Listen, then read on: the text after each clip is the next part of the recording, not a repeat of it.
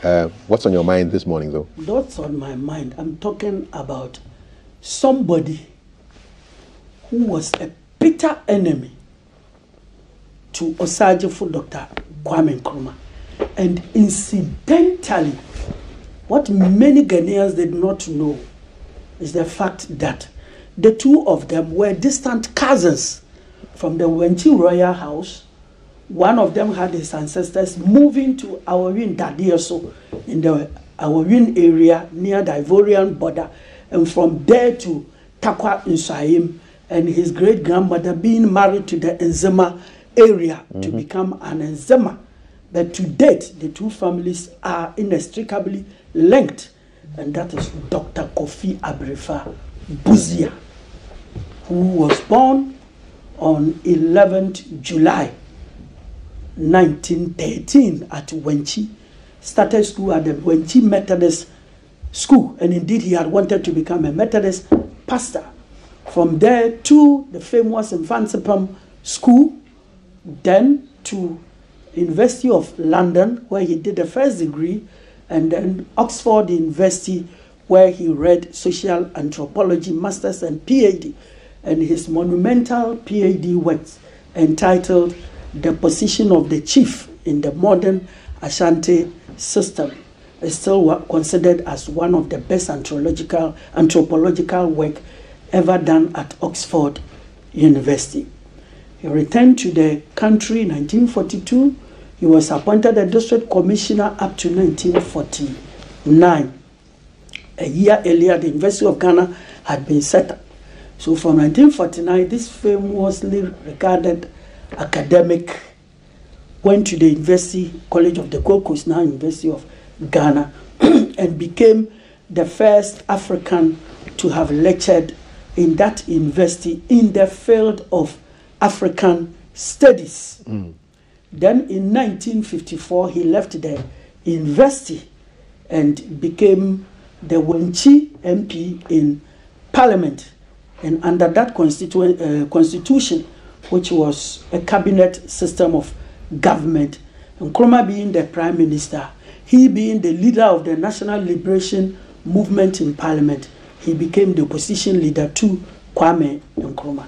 In 1959, he felt that his life was heavily threatened, and so he left the country and went back to Oxford, where he began teaching at both Oxford and Leiden universities as professor of African Studies and Anthropology. And indeed, he became the first Ghanaian to have been appointed a professor at Oxford University. Let us remind ourselves that the first Ghanaian ever to have attended Oxford University, and indeed the first African to have attended Oxford University, was Philip Kweku from Cape Coast in the 1750s. Now, many people also make the mistake of thinking that Professor Busia was Ghana's first professor. We have said it over and over again that it was rather Professor Anton William Amo, who died about 200 years before Professor Busia was born. Now, in 1966, March 1966, Professor Busia will return to Ghana because his enemy Nkrumah had been overthrown, and he was made the lead advisor to the National Liberation Council, which had overthrown Nkrumah's government. He chairing the National Advisory Committee of that junta. Now he was also appointed the chairman of the Civic Education Committee, and that made him travel the length and breadth of the country, ostensibly campaigning even before the campaign started to lead the whole nation. That is another debate altogether. He was part of the Constituent Assembly that drew up the 1969 Constitution, and after the 1969 election, his party, the Progress Party, won by a landslide majority in Parliament, 105 seats in the Parliament made up of 140 seats. And K.A. Bedeme's National Alliance of Liberals, forming the minority in Parliament. In 1972, 13th January, his government was overthrown and came in a new junta, National Redemption Council, led by the then Colonel Ignatius Kutu Echampo. Many reasons are given for the overthrow of K.A. Busia less than 3 years in power. The first and most immediate one was the fact that Nkrumah's government had been one that believed in a centralized form of government, the state taking the initiative in putting up factories and almost every form of investment. So we had state enterprises everywhere. Immediately, Nkrumah was overthrown under Busia's advice, and Busia was a 100% pro-Westerner who believed in the private sector as the engine of growth. So under his advice, the NLC and later his own government would diversify the state entities, much to the annoyance of many Ghanaians. He's on record as having devalued the cedi by 44%, and that would mean that prices of goods will shoot up, and then importation of goods would cost a lot. So when he came to power, people were complaining about hardship because people felt that belonging to an entity that opposed Nkrumah and having been given the opportunity to rule, Ghana under your time should be far better than that of Nkrumah. But people were saying relatively his was worse. At the international level, Busia incurred the displeasure of almost every state, especially those who believed in Pan-Africanism. In 1969, when Nigeria was just fresh from civil war, and they had about 1 million people living and working in Ghana. And you know, Nigerians love business. They had mansions. Go to almost every town, they will show you how Nigerians taught Ghanaians how to put up heavy mansions. This man gave them just 2 months to leave the country under the aliens compliance order, and immediately Burkina Faso, Benin, Togo, and Nigeria will be at loggerheads with us because they were affected most.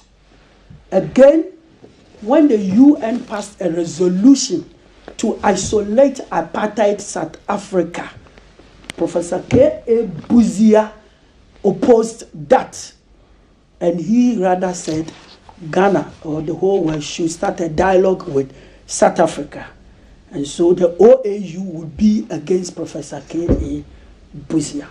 He also did one thing that incurred the displeasure of a section of the Ghana army. You see, when Nkrumah was president, he did something which we learn in political science called CPPification of the Ghana army. He consciously planted the CPPification of the Ghana. He consciously planted the CPP in the army, sending some of their officers to the Winneba Kwame Nkrumah Ideological Institute. And Busia did not realize that still the man had a big support base within the army. Now, it was during his era that the Guinea government sent a delegation to Ghana pleading with the government to allow it to contact certain herbalists in order that they would get some herbs from Ghana, because Nkrumah was ailing. In fact, after the Kulungugu episode, he developed some rashes which were developing into cancer. And Nkrumah said that there were some herbs in the western region which were helping him a lot. And after the coup, he didn't have access to this. And so the Guinea government, realizing that the man might die without Ghana's assistance, sent a delegation to plead with the government so that they will get the herbs periodically to treat Nkrumah. And Busia treated Nkrumah the same way as he had treated him earlier on. That in 1959, if he had remained in Ghana, he would have been jailed under the Preventive Detention Act. So he also responded that the man can die, I don't care. And no wonder his friends in the army would have to do anything possible to save him. Let me say something here, that in the early 50s when Echampong entered the was in the training to be enlisted in the army. On the day that they were to be commissioned, the colonial administration, for whatever reason, put aside a champion and decided not to enlist him. Kwame Nkrumah was at the parade grounds. He went straight to the young champion. And asked, what is your problem? Why are you sitting here when your friends are there? Sir, the white man is saying that I'm not fit to be in the army.